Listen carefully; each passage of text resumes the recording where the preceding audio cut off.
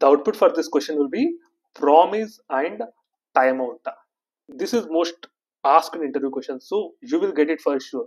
So whenever you get this question in the interviews, please don't lose the opportunity because of this. Try to explain them visually. So let us suppose you are an interviewer.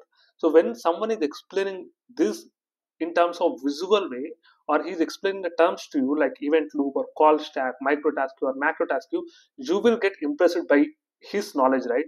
So similar way, the interviewer will expect or he will get impressed when you are explaining it in a visual way. So please explain them in a visual representation. Remember this smaller diagram, guys. So this is very important. So this is a call stack. Even though you're not able to get it, remember this diagram. That's it, it's enough. And this is a micro task queue, this is a macro task queue, and this is an event loop. So whenever JavaScript executes this particular code, it will see this set timeout. It will push this into the macro task queue. Macro task queue. Now it will see this promise. So whenever JavaScript engine sees this, it will push this into micro task queue. That's it.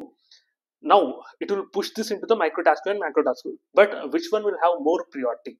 So here micro task queue will have more priority than macro task queue. Now you can expect this answer. So micro task queue, the things which are present in this micro task queue will be pushed into this call stack one by one, and this will be executed immediately. Now the promise will be logged into the console. Now once it is done, the things which are present in the macro task queue will be pushed into the call stack, and these will be executed immediately. That's it.